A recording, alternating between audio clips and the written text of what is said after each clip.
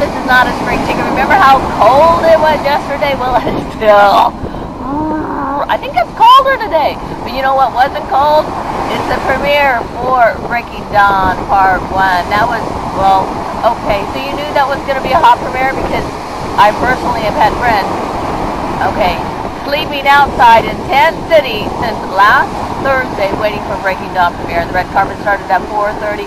Of course. Oh, wait, I guess this isn't all about Breaking Dawn. But you know what? The fans absolutely loved it. They came from all over the world just to see. It's crazy, crazy, crazy. And the best part, of course, is always when they see their favorite fans, they come down the red carpet and they do signatures and autographs, which is why the fans are so crazy. Oh, well, I guess enough about that because news still continues, and we're going to bring Oldecam on with comments on the headlines of the day. Okay, people, if you want to know, does this look like the same shot as yesterday? Well, it's the same ocean. It's the same beach. This is one of our favorite beaches to go to. And people always ask me, said, how do you get a private beach like that? Well, because it's not exactly a private beach. Nobody comes to this beach except the police to settle on. You know, you got a policeman laying down by a pole and a policeman sitting on top of a lounge chair. That's it, folks. Yeah, can you imagine how cold it must have been at that Breaking Dawn premiere? Oh, God, that's why we're not going to go anywhere. Okay, we did the Rose Parade. We'd get up we actually wouldn't go to sleep. We'd just be up all night long and go to the Rose but we Parade. have to be there at 6 a.m. But see, on the Rose Parade, we would have been covering it all week, and you know you've got credentials. Yeah. Versus showing up at 6 a.m. For the opportunity. For something that happens at 7 o'clock at night. Plus you got to pay for the parking and all of that. Just for the opportunity to spend 15 hours in the cold. Yeah. I think we could pass on that. Well, yeah. Although maybe some people took them off on that. Yeah, some maybe. Yeah. Of course, we didn't hear about it until late last night. Yeah. Well, actually, excuse me, the night before. Well, that's because of the fact that, you know, generally when that happens, it means that people aren't going to go stand in the cold, is what it means. It's like trying to get extra media out there. But one of the big news is Brad Pitt says he's going to retire. I know, which means problem is Brad Pitt does not handle high def well because it's why he wears the beard so much. My guess is if like Sean Connery, he could do everything wearing a beard, he'd probably do everything wearing a beard. But that's real simple, folks. Do nothing but action stuff and get rid of the drama, and you've got another 20 years added to your career. Yeah. He can do action stuff, folks. He has done it. And done it quite well. He could do a lot of action, but I think here's part of it is with Brad Pitt, he's so handsome and good looking, they want close-ups of him. Yeah, but he basically, they use high-def makeup on him because he had an acne problem when he was younger. So he actually could go undergo cosmetic surgery and fix the problem. Yeah, instead of retiring. Yeah. Brad, we want you back. Well, no, actually he hasn't left yet. If he gets an Academy Award, he won't leave. Oh, you know what?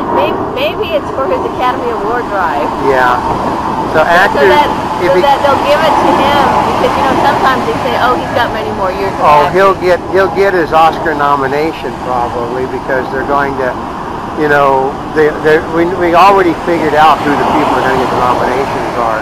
It's going to be probably Woody Harrelson, the gentleman from The Artist, and Brad Pitt, and then two others whose movies we haven't seen yet.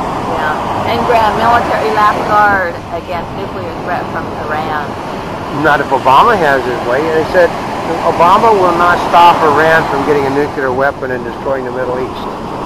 So they know that. They said if Iran gets a nuclear weapon, Turkey is going to buy nuclear weapons from Pakistan. If Turkey gets nuclear weapons, Saudi Arabia is going to buy nuclear weapons from North Korea. So Obama is on the verge of on the verge of making the biblical prophecy of the Middle East being on fire happen. How'd you like to have that on your history record, folks? Well, he always did want to go down in history. He's legendary. I know. I know. I just don't think he wanted it in this manner. Well, that's why the Democrats would prefer anyone else but him. I mean, they really would prefer anybody.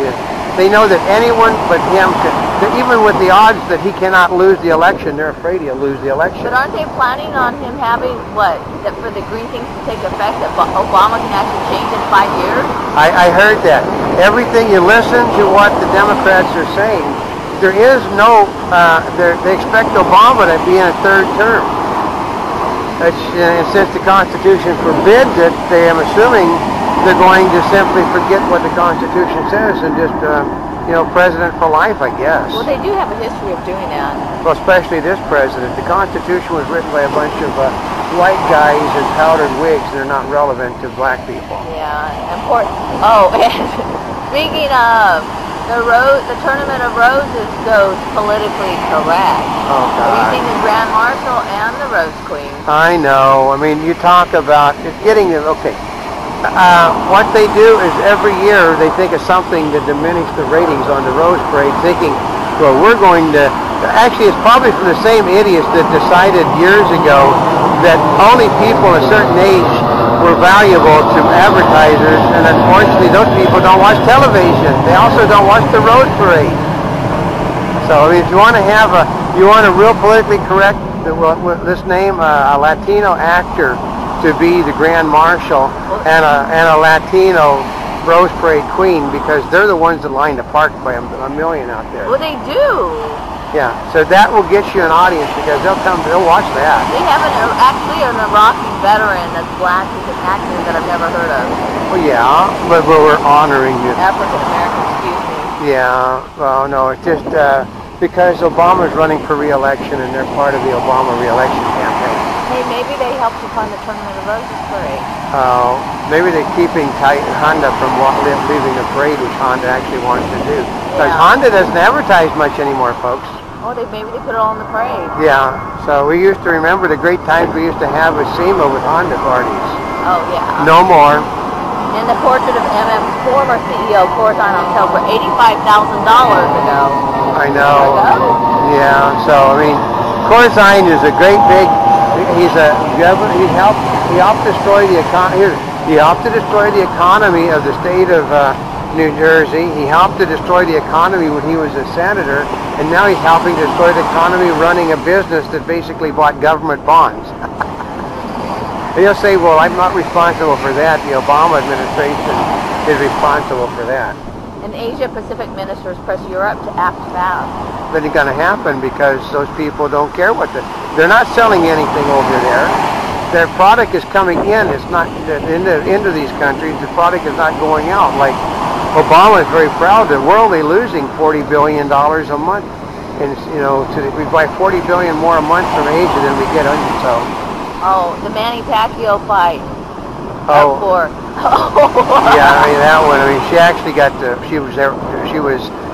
She had a ringside seat almost, and basically they're climbing foul. But the problem is, you have to knock out a champion to win, and that's the way boxing is. And those things, the champion will always win by the points if you don't knock him out. It's just like the movie we saw, Warrior. They told him, you've already lost this. You've lost the boxing match. You have to knock the guy out, because he's won it on points. Oh, that's right. In other words, and also he wasn't going to survive all the rounds. That's right. So he had to be a knockout. Bag. That's right. Bernanke keeps focused on jobs, warns on Europe.